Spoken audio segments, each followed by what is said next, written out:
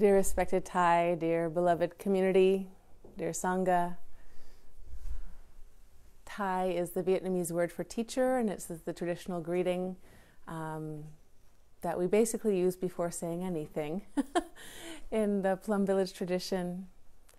And so I'm specifically saying this to connect to my teacher, Thich Nhat Hanh, but also to all the ancestors of teachers back in time to the Buddha. It's also an invitation to welcome all your teachers, all the lineages and streams that each of you carry, that we all carry, to welcome the ancestors of the land, the Lenape people, whose home has been forcefully shared, but we can learn to live it and walk on it with a little more respect, hopefully through the practice. And to remember that we're all students and teachers. So I welcome all the students and teachers and all of you and all of me, and we get to practice here this afternoon as we continue this day of mindfulness. My name is Sister Ocean, or Hai Un in Vietnamese, same name. And so Brother Man is to my left, you got to meet him earlier, Brother Phap Vu. To my right, we're all ordained in the Plum Village tradition. We're all ordained in France, and at other points we all lived at Blue Cliff Monastery just a few hours from here, which is how we know each other. We've all left the formal monastery system, so we're forging a different path, which brings us deeply in connection with Buddhist insights, also forging a different path. So it's such a joyous time to be here together, and also Ayachanda and other Ayasachita, who's just is such a feels so auspicious to be here together today at the beginning of this new continuation of Dharma practice and Buddhist insight. So thank you so much for the welcome and invitation. Thank you everyone for coming as things are getting sorted out. How to get 80 people into one bathroom one by one. So thank you for the beauty of your practice already. It's very strong, very touching. Today we get to explore the topic of self-compassion. So needed, so important, and often so misunderstood. So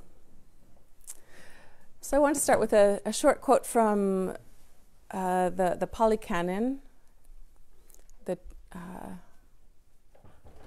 Just as the ocean has a single taste, that of salt, in the same way this Dhamma and Vinaya, which is the monastic training, has a single taste, that of release or freedom from dissatisfaction, stress, suffering. So all the teachings offered are to this one aim, this one reason: understanding and transforming suffering. And so much of the Buddha's foundational teachings are amazing at dissecting dukkha or dissatisfaction and suffering. They really help us understand it, to overcome it. And I understand compassion as the energy or the motivation that makes us want to transcend suffering. So the two cannot be separate. So we're going to dive into compassion and self-compassion today, but just know that it's part of this whole, it's the energy that fuels the whole path in a way. And for those of us, especially in a Mahayana tradition or background, specifically wisdom and compassion are seen as the two wings of the bodhisattva path, the way we awaken.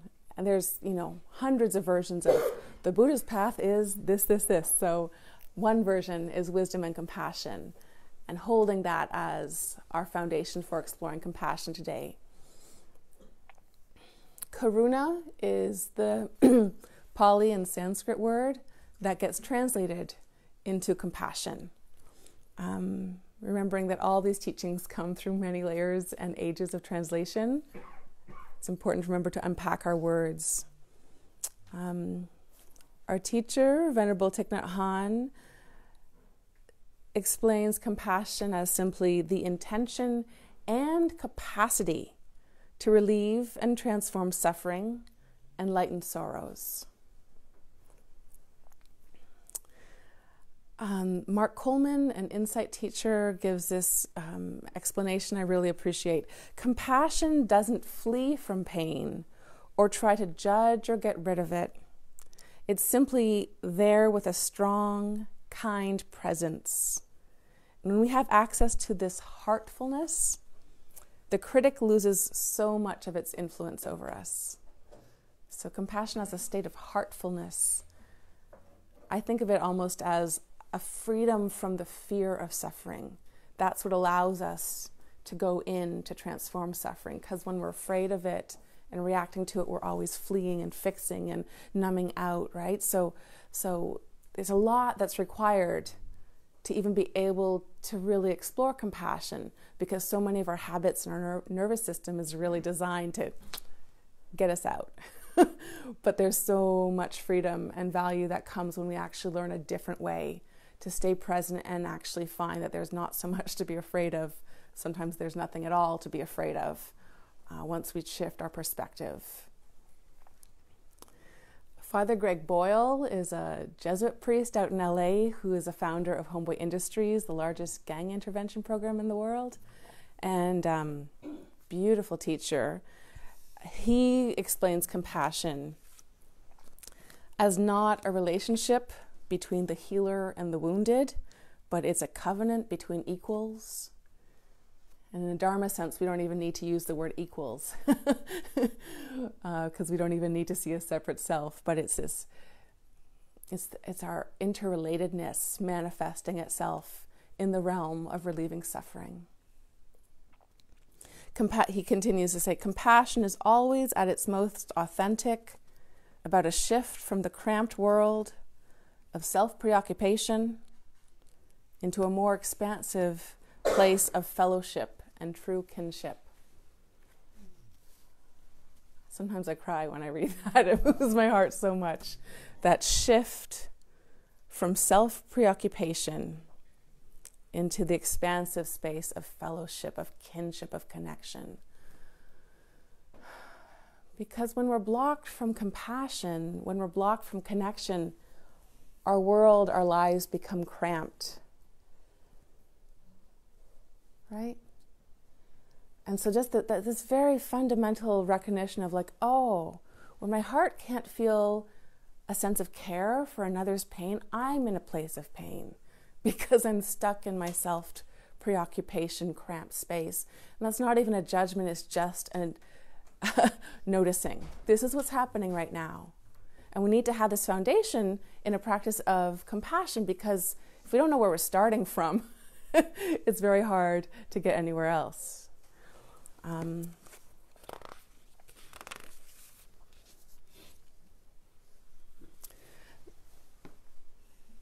going to mention a little bit about the Brahma Viharas, the 4 immeasurable minds, or the 4 divine abodes, 4 types of love near the end of the talk. But a lot of people have probably heard of metta as a practice. Has anyone heard of metta or done metta practice? So some folks here, not everyone. It speaks to the loving kindness, the connecting aspect of these qualities of love.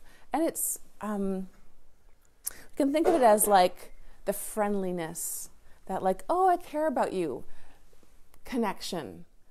And compassion is very similar because it is that connection, but it's specifically in the direction of concern about suffering and wanting to relieve it or acting to relieve it. There's an active aspect of compassion. I like to look a little bit at neurobiology and modern psychology, and there's sometimes I hear the phrase compassion fatigue tossed around, and I think it's really important in Dharma circles to clarify that the compassion that the Buddha taught and that we're learning to cultivate here does not fatigue itself. It is the antidote to the fatigue that gets called compassion fatigue. And so I appreciate that researchers now are using the umbrella term of empathy as all the ways that we resonate with each other's experiences, and then differentiating that empathetic distress is one type of empathetic connection, and then compassionate resonance is another form of empathetic connection, and they're very, very different, even on a brain level. So when empathetic distress comes up, the thought patterns become very, again, self-preoccupied, attached to a separate sense of self and maybe a fear or a self-protection in a way that actually feels really unpleasant. It lowers our immune system. It ups the heart rate. It has a whole host of negative physiological effects that come up. And it leads to withdrawal from the world and other beings. Whereas compassionate resonance is even seen on a physiological level to be a different place in the brain that lights up, a different reaction that's happening, where there is a lessening of self-preoccupation and a softening of the sense of personal boundary. There is a grounded kind of leaning in to connect to the other without a defensiveness, and it actually increases health and vitality. There is, even in the face of the discomfort of the suffering, there's also a joy of the connectedness. Does that make sense? So there are moments we're going to find ourselves in empathetic distress. And like I said, it's not to judge, it's to go, oh, this is what's happening right now. This is actually a form of suffering that is worthy of receiving true compassion. Because so often when we find ourselves in empathetic distress, it's like we think we're doing something that's necessary and that we have to help somebody or to keep going with it, right? But keep going with it is actually just adding to the suffering. And so learning to recognize it and go, wait a minute, what's going on now, is such a key component in a practice of then being able to generate the compassion that the Buddha is speaking of. And I truly believe most of the great sages of all traditions understood this and taught it in their own ways. Can you give an example? Of what? Of empathetic distress. Okay, yeah. I was going to give a few specifics with the topic, what blocks compassion? So variations on empathetic distress. So trying to think if I have anything personal recently. Fortunately, I can't think of anything recent, but certainly whether it's, I know I've had so many times of, picking up a newspaper and reading a story about folks I either know or don't know who are, facing war and famine and a situation where I notice there's suffering here, but my system just feels really overcharged. I get really worried. My brain starts spinning and I want to do something. I don't know what to do. There's sort of this shutdown that happens or overwhelm. And often there's a lot of mental discourse that happens of what can I do? How can I change it? I don't know what I can do. I don't know if I can do anything. I'm powerless, or, all these things. It is a moment of touching into the suffering, but then it's spinning out in the internal fear of the suffering, not knowing what to do with it, because it feels overwhelming. I mean, it's suffering. It's unpleasant. There's a reason our nervous systems are designed to pull back. When you touch a hot stove, it's good that our hands pull back. But emotionally, we're wired the same way, so that when we come into contact with suffering, there's this oh no, get away. And sometimes that's wise, but sometimes that actually just makes it keep going. And so that's what this is really breaking down. I'm going to give a lot of examples in regards to other people and then bring it back to self, because it's a little easier to understand like that. And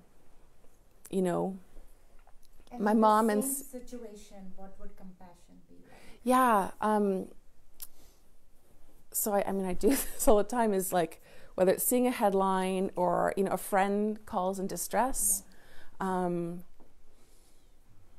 And I find it's really helpful to ground. I'll actually feel my feet, pay attention to my feet on the ground, or put a hand on my belly or on my heart, to help my mind, or to help the attention stay grounded somewhere.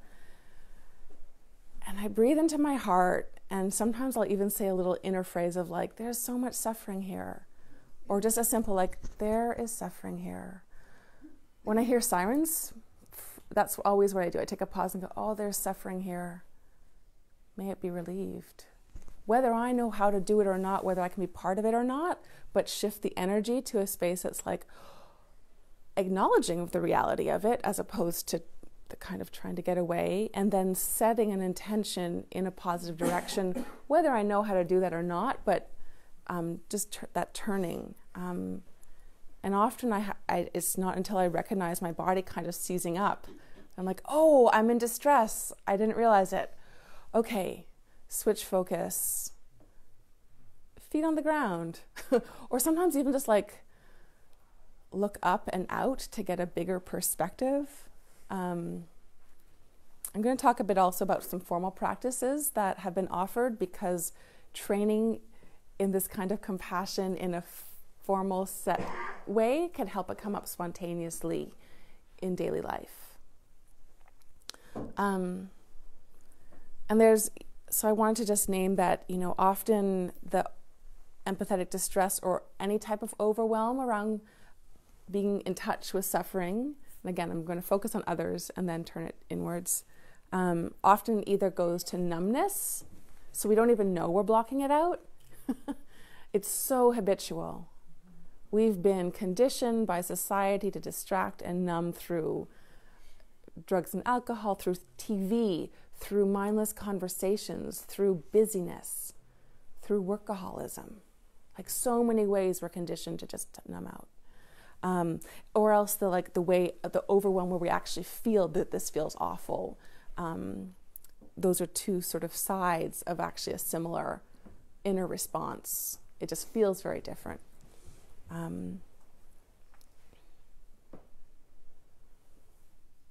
So I'm actually going to give the exercises at the end. I'm changing the order.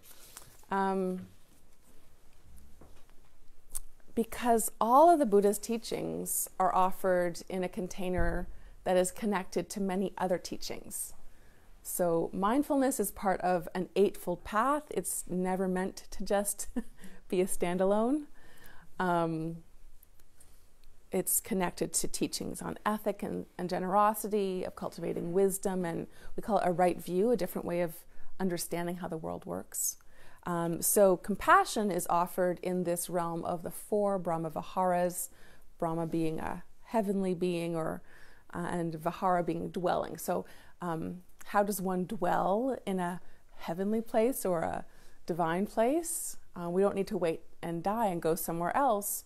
When the mind is suffused with kindness, compassion, appreciation, and equanimity, we are here and now in a divine abode. So that's where the name came from. And they're offered together because they balance each other out perfectly. Compassion is the type of love or connection that leans in and seeks to act to relieve suffering. But mudita, appreciative joy, specifically leans in to celebrate in the goodness and joy and good fortune of others. So we're not just paying attention to what's going wrong in the world and in our families, we're really paying attention, learning to pay attention to what's going well and celebrating what's going well, which sounds like it might be easier, but for a lot of people, it brings up all the seeds of envy and jealousy. And sometimes it's even harder to learn to celebrate in the goodness of others. So these are really deep heart practices. And if they sound light and fluffy, practice it for a few weeks or years and you'll find the depths of the challenges. And then what's often listed as the first, metta or loving kindness, and the last of equanimity. I see those as like the big containers. This is just how I understand it and practice with it.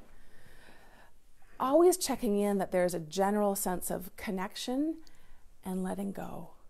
I can't control what's happening to other people. I can, make a few action gestures. I can set good intentions. I can say kind words. I can try to do a few things, but I cannot control someone else's whole life path. Even parents cannot control the outcome of their children's lives, right? I think you all know this, the challenge of this one better than anyone. And yet that's not a reason to disconnect We both connect and let go. That's the constant koan or challenge. And then very specifically in my interpersonal relations, I check in, and even in regards to the world, am I paying attention to the joy and the sorrow somewhat equally? It's so easy to just pay attention to what's going wrong, to where the pain is. Although for some people, they're really good at tuning that out, and they just pay attention to what's going well. And so the Buddha offers all these practices, and we can learn over time, where am I at right now? How can I balance myself? And especially if we are prone to empathetic distress, this teaching is an invitation to okay, if you're going to read the news, spend twice as much time playing with your grandkids, or petting the cat, or doing a Brahma-Vihara meditation. Intentionally be aware of what you're ingesting. Where's your balance? Because our capacity to stay engaged in the world and caring for ourselves is actually very important. It's not just a self-centered, inward, feel-good, tune everything out practice. It's actually really essential for the well-being of our planet. So there's phrases that I found so beautiful from Carolyn Jones and Paul Burrows, English Insight teachers. I just find it poetic and so insightful to explain how these all work together in a more of a circular way. Metta is the kindness or the love that connects. It is an antidote to all forms of aversion or hatred. And it's not attachment. It's a type of love that is completely unattached. But if it slides into sentimentality, then karuna or compassion brings the heart back into balance. Karuna is the love that responds. It's an antidote to cruelty, and it is not pity, even if it looks like it. If karuna or compassion slides into sorrow or overwhelm, then mudita, appreciative joy, brings the heart back into balance. Mudita is the love that celebrates. It's the antidote to envy. And it's not competitive at all. If it slides into an agitated excitement, then upekkha, or equanimity, brings the heart back into balance. Upekkha is the love that allows, and it's the antidote to partiality. It's not indifference. But if it slides into disconnection, then metta brings the heart back into balance. So I often keep these four in the back of my mind. Any moment that I notice myself feeling stressed or tense or out of sorts or off in any way, I check where I'm at with the four Brahma Viharas. Am I paying a little too much attention to the suffering? Or am I caught up in excitement and agitation and could just do with a little bit of the settled kind of celebration? Am I attached to outcomes and really trying to make things a certain way? Can I open my hands a little bit? And each person at different times and different situations will probably find a different balancing method. So this isn't like a learn the 1, 2, 3, 4, and like our brother said, just keep it in the mind. And there we go. I have the analysis and I've memorized the phrases. I'm done. It doesn't work like that. But it's a constant invitation to ask, what's happening right now? And then experiment. You could, if you're feeling that you're really experiencing a lot of overwhelm, you could try specifically doing a mudita practice of okay, I'm going to celebrate. Celebrate good things. I'm going to give myself 10 minutes every day that I specifically do that. And then after a few weeks, notice, what's that impact been in my life, in my mind? Am I more able to connect to the suffering in the world when I'm balancing with that? Or maybe something else will help. Maybe you need more equanimity, more remembering, I'm not in charge here. My best efforts cannot control the world and certainly cannot control my loved ones or my boss. We do our best and we let go.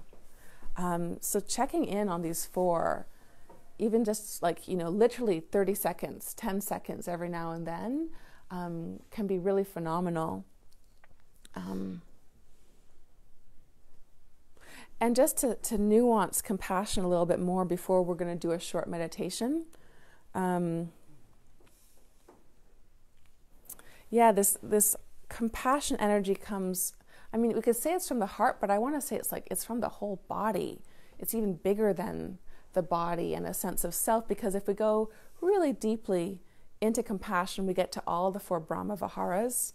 We get into such a state of connection that the difference between me and you softens and maybe doesn't even matter so much anymore.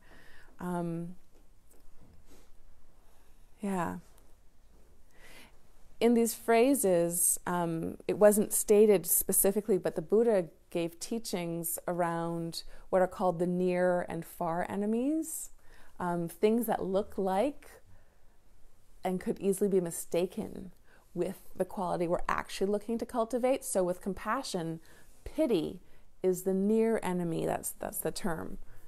Because pity is, I'm here and feeling bad about you over there, but I'm not leaning in to do anything. Even if even someone might be writing a check to donate to an organization, but they're just like, oh, too bad for them. I just don't want to think about it, And the thing is, the heart does that. So even that, if that's where you find yourself, or that's where you find someone that kind of state is happening, that's just something to be seen. Oh, okay, this is a state of suffering. This is a state of contraction. And maybe offering that person a bit of compassion in the heart. But it's not the quality that we're looking to create more of, that we're not looking to intentionally generate. Whereas ill will or cruelty, like wanting to do harm to someone else, is the actual opposite of compassion. And so sometimes we can think of compassion as the absence of cruelty. That's another way of looking at it. I know, at least in Burma and maybe some other places, metta, or the loving kindness, is actually said to be, or the word used for it is non-ill will. And I like how the Buddha's phrases often bring us into these negations, the third noble truth being the cessation of suffering. Well, what does that mean? We could have ideas, but the fact that it's a negation, for me, leaves it actively something to explore, to get curious about. So what's non-cruelty? I'm not entirely sure, but I can explore. And in that curiosity, we engage more actively than thinking like, oh, I know what compassion is, I'm being compassionate now. Because it's really easy to delude ourselves into thinking that our hearts are free when they aren't. But curiosity is one aspect that we got to visit in the meditation this morning that pretty consistently takes at least a layer of delusion off, if not more. So these negations, I like to play with them as an invitation into curiosity of like, oh, what is happening right now? To get a little more present, a little clearer, a little less delusion, a little less dukkha. So if it hasn't been clear, this whole question of like, what is really compassion? It's about the energy, not the action, right? People ask like, is this compassionate or is that kind? Like, well, can't really say. And the Buddha said a lot about the importance of intention. So the same goes for compassion. What's the intention in the heart? Is there a leaning in from a grounded place to try to relieve suffering? Then, yeah, good chance. That's something we want to keep cultivating. And you might practice this for 5 years and suddenly have a moment of realizing, oh, wait a minute, I thought that, when I was helping out my sister or taking care of the grandkids or volunteering here, or taking part even in like political actions in one's community to stand up for a group that we're part of or a group that we want to support. We can think that we're doing it from a really free place in the heart, and then suddenly go, oh, wait a minute. It was also completely twinged by trying to fix and trying to control. But that doesn't need to be a reason to stop. It's a moment of, oh, I understand more now. I wonder if I can find a freer place in the heart to act from. Because sometimes in spiritual communities, there can be a bit of like judging each other for not being the most spiritually awakened in how we do things. And that's not actually helping folks grow into wisdom and freedom. But if it happens, then we notice that's what's happening and try to go, oh, can I find, because anytime that we're not being compassionate towards another person, we're the first ones to suffer. That contraction, we might be used to it and not notice it. We may be so accustomed to numbing out and not feeling connected that it seems normal, and we don't even recognize it as discomfort. But then the moment we get a taste of this expansiveness, then coming back to that old normal, then we can know, oh my gosh, it's like you've been carrying a 25-pound backpack and you just do it all the time and you don't notice. You put it down? Wow.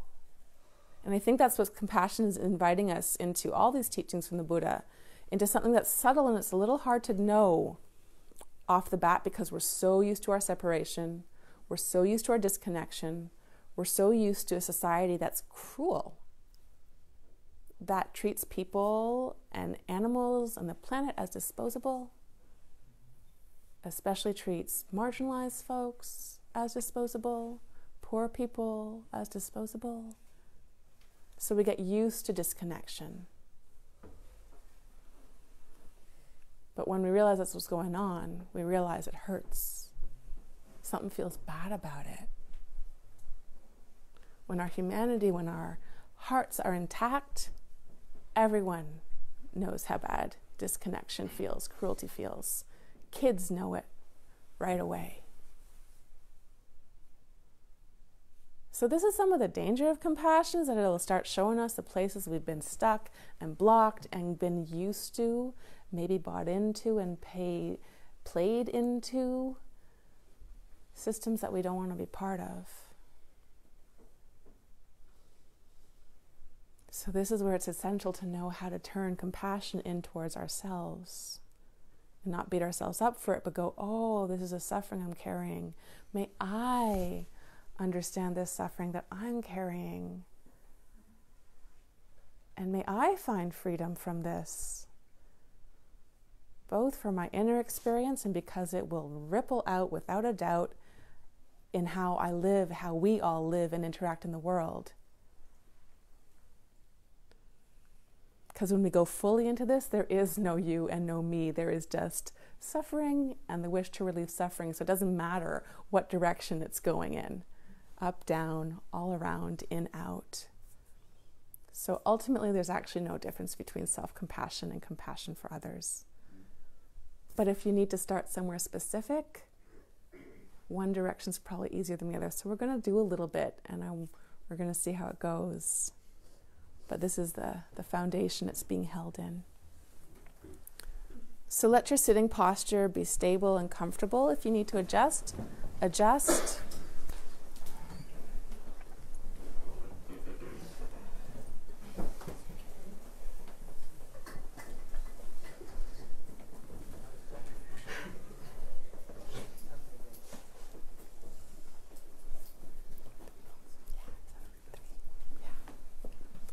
Listen to 3 sounds of the bell.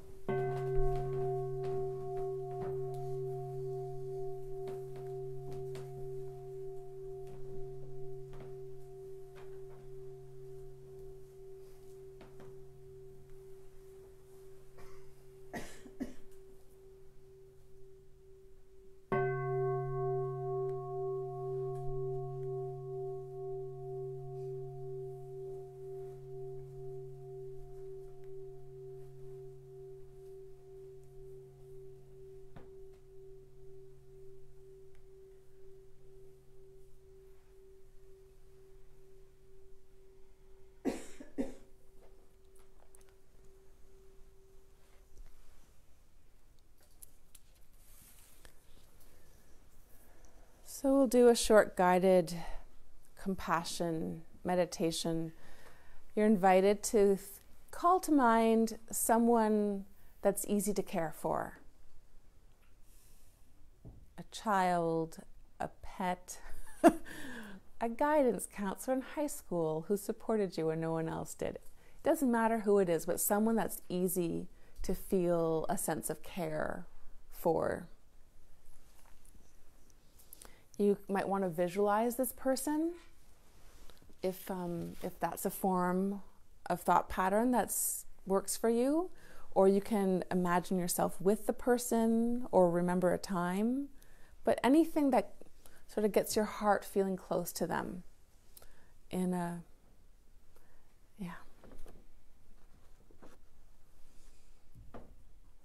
And so aware that this person that you care about so much has many joys and many sorrows in their lives.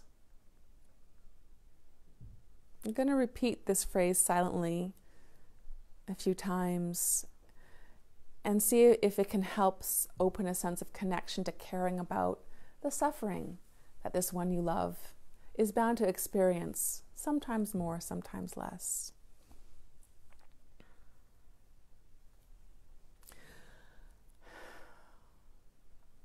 My friend, my loved one, I know your suffering is real. I care about your suffering.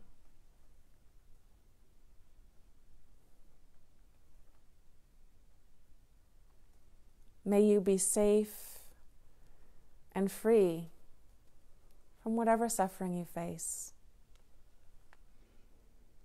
And if it helps, you're always welcome to put a hand on your heart or your face or your arm, if that helps awaken this sense of connection.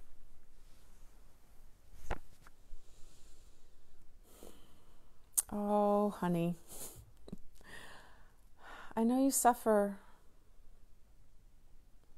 I care about your suffering. And may you be safe and free from all the difficulties that you face. Because I really want you to be well.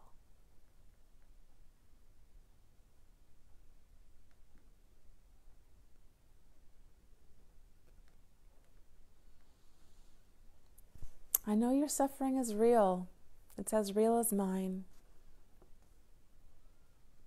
I care about your suffering. May you be safe and free from all the difficulties I know you face, just like me.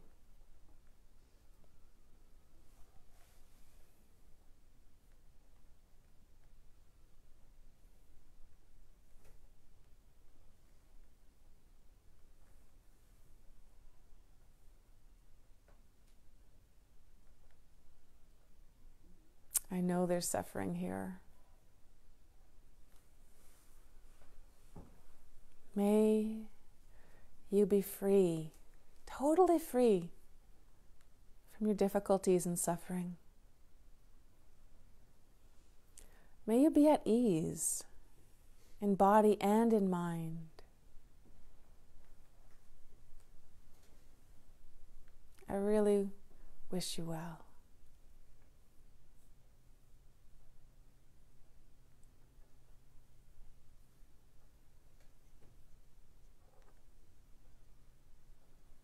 For the next minute, you can see if there's one phrase that resonates with you more than the others and repeat that silently, or if some sort of inner sense of connection has arisen, then you can just let that grow.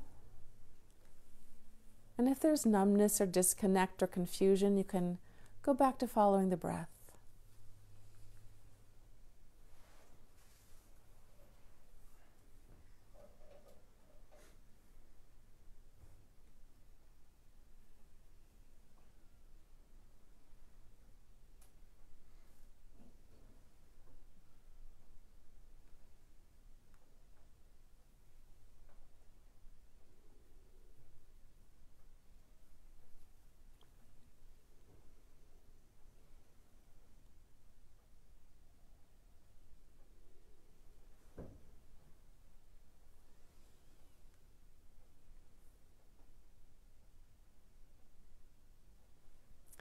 And then if you wish in your heart, sort of saying I love you and goodbye for now to that being.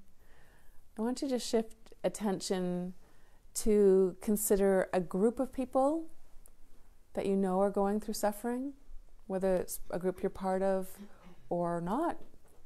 And we're going to offer the same phrases silently. So just take a moment. You don't have to figure out the best or the forever group, just any group of people, group of beings even. It doesn't have to be people, but living beings that you know are experiencing suffering, at least some. And we'll offer these same phrases, whatever the reaction is, pleasant, unpleasant, or neutral. Doesn't matter, just stay with it.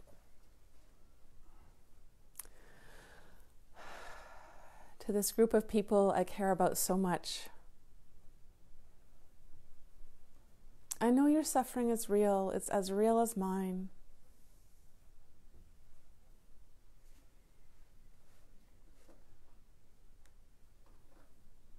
I care about your suffering. May you be safe and free from all your struggles and sorrows.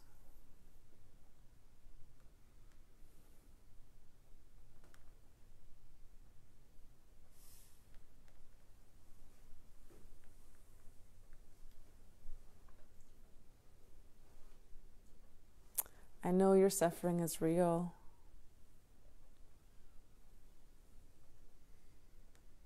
I care about your suffering. May you be safe and free from injury or anger, fear and anxiety, illness and danger.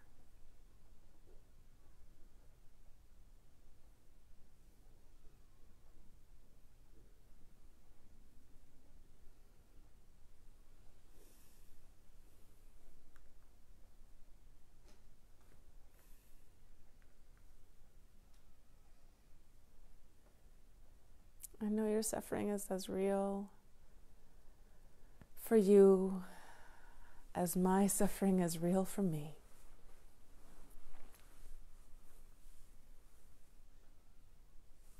I care that you suffer, and I really want it to cease.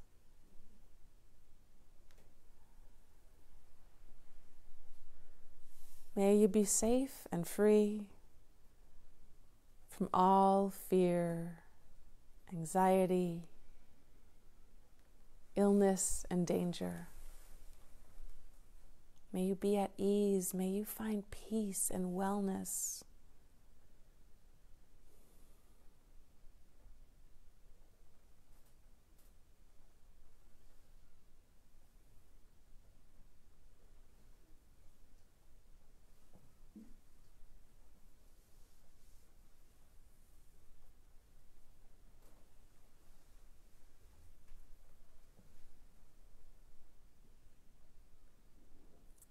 Either repeating a phrase that resonates with you, or finding different wording, or letting a feeling in the heart or body grow, or returning to the breath.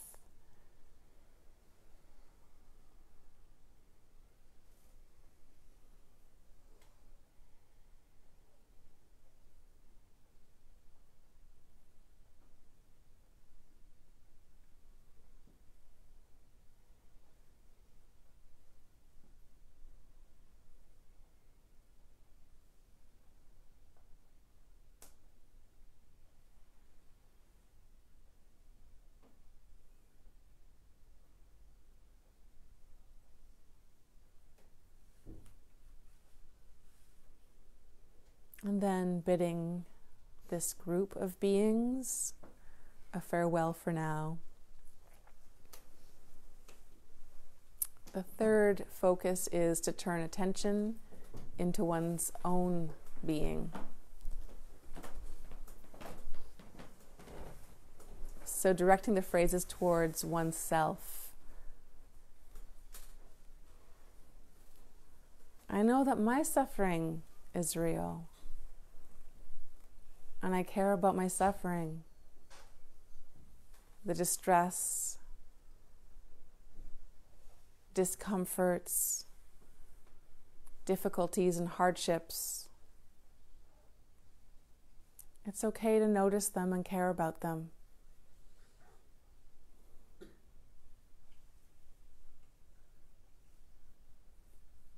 And may I find ease.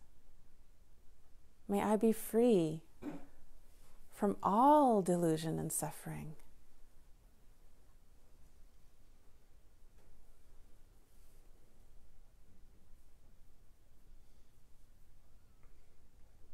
I don't need to pretend there is no difficulty. I can recognize the suffering I experience. I know I need not fear the suffering I face.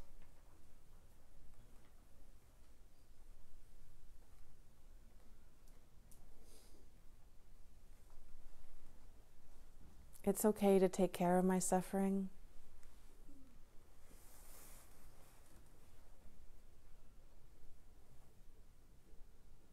And it's okay to wish myself freedom from suffering and even engage in practices to release all suffering.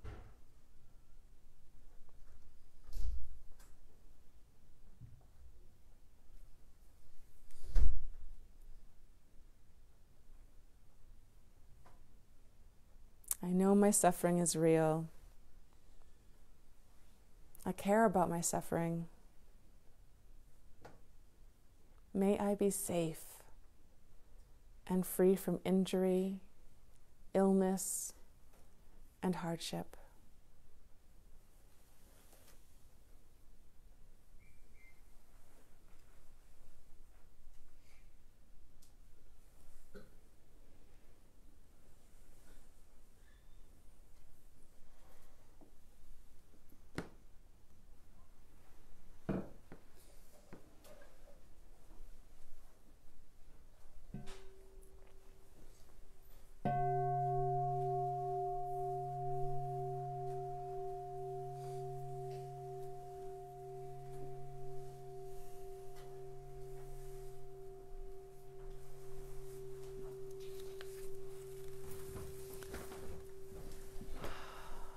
I just want you to notice what your experience is of this.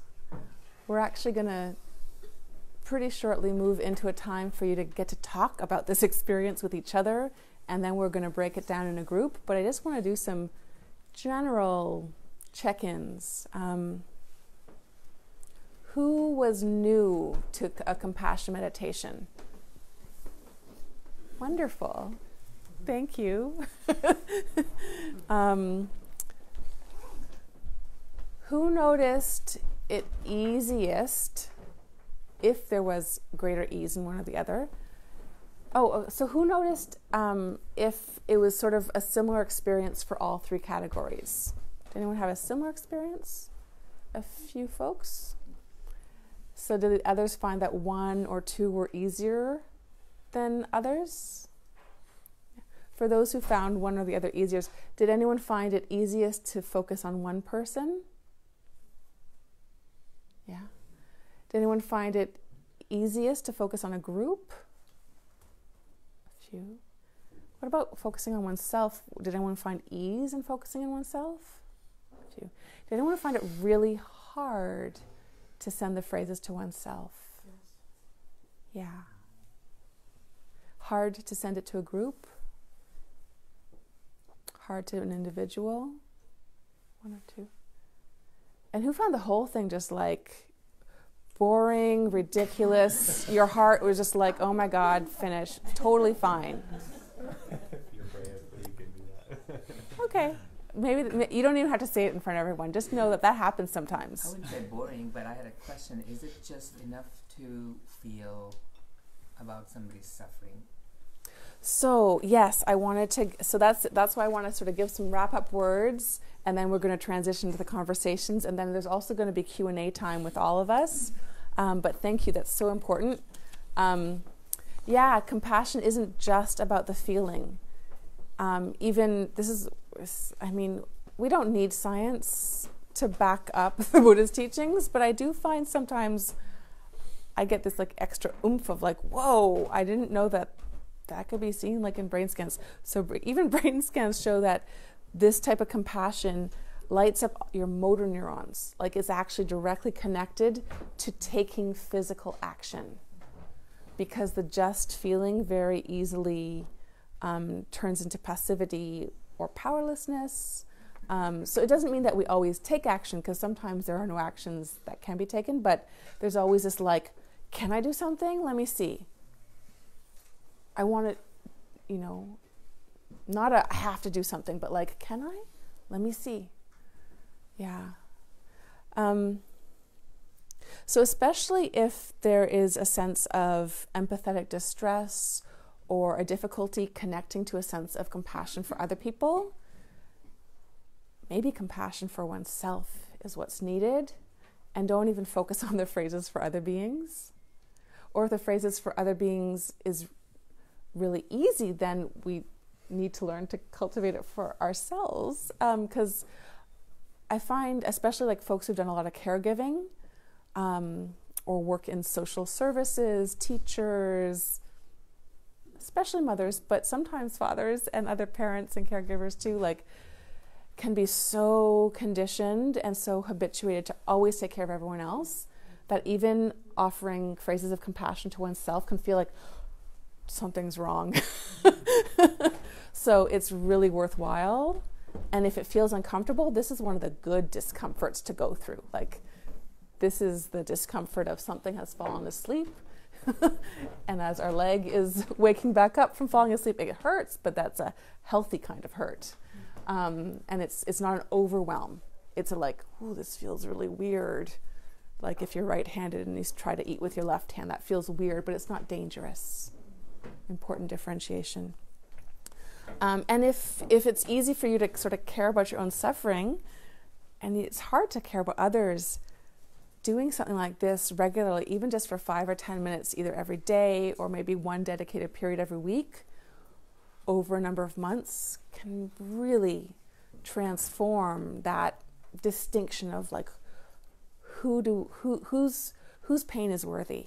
That's the question underneath it.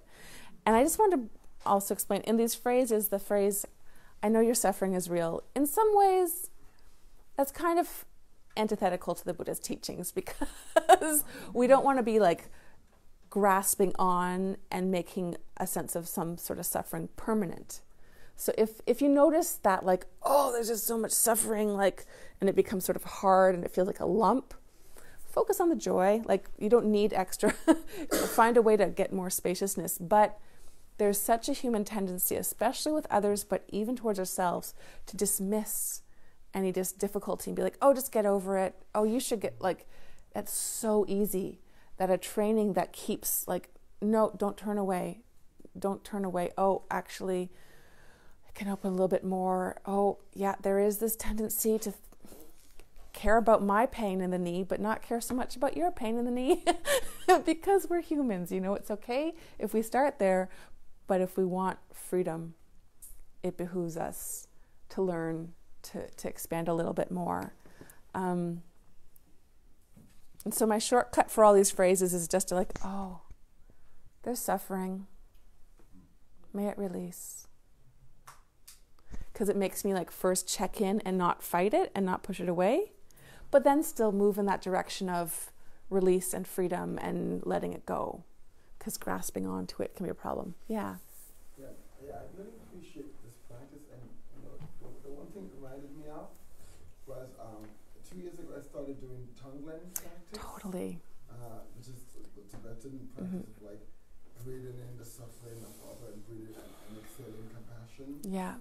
And that has really helped, because I tend to be very self-absorbed, and doing that sort of practice of like breathing in the suffering of other and extending compassion has really helped me to like develop, you know, like I would like to think it has helped me develop compassion for others. I don't know how my friends think.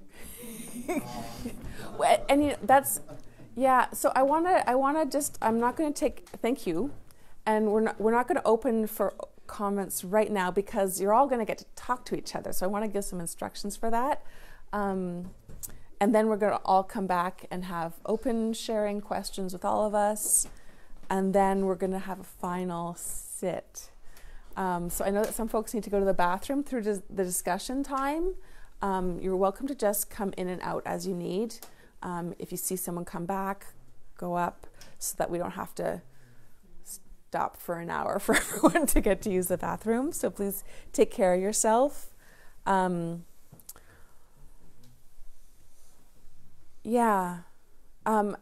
I love Tonglen practice. I'm just not trained in it. If I was, I would be teaching it all the time. And especially like when I've gone through serious illness and some other crises, like it made me see where all the blocks were and help to open. It's phenomenal. So there's so many ways to access this same quality. So I'm imagining and hoping that you all have things to share. And we don't have time for everyone to have a long sharing with everyone, but we do have time to get into groups of 3s. So please just stay here. I'll give the instructions, and then I'm going to invite you to silently find a group of 3. Some people might want to go in the dining hall if you're warm enough in the shoe room, so that we can sit, and each person will have 4 minutes. Person A shares for 4 minutes. Just what's this experience like? Where there were blocks, where you learned something, where repeat, like doesn't matter, any reflection. And if you really want to pass, you all can just sit there and quietly breathe together, because we don't want to force people to talk, but we're going to give you 4 minutes to see if there's at least a few words you want to say. And the other 2 are just going to listen. And it might be tempting to want to say something or to plan your response. And then you just notice, oh, the mind wants to plan. The mind is wanting to respond. And then shift back to just giving the gift of listening. Very few people receive that gift. Some people have never experienced it, so we want to make sure that everyone gets a little just listening. And then after 4 minutes, there'll be a sound of a bell, pause, listen, and then switch to the next person who will get 4 minutes, the other 2 listen. This person gets 4 minutes, the other 2 listen, and then silently we'll all come back. So we aren't breaking into chatter in between, even though we have to move around. And it's, again, it might feel uncomfortable, but the invitation is to let ourselves really stay with what this experience has been, as opposed to like even jump into the distraction of chatting, as much as connecting with our neighbors can be really beautiful too. Does that sound clear enough? Clear as mud? Okay, so with the sound of the bell, let's maybe one last sound of the, or three sounds of the bell? Sure. Yeah.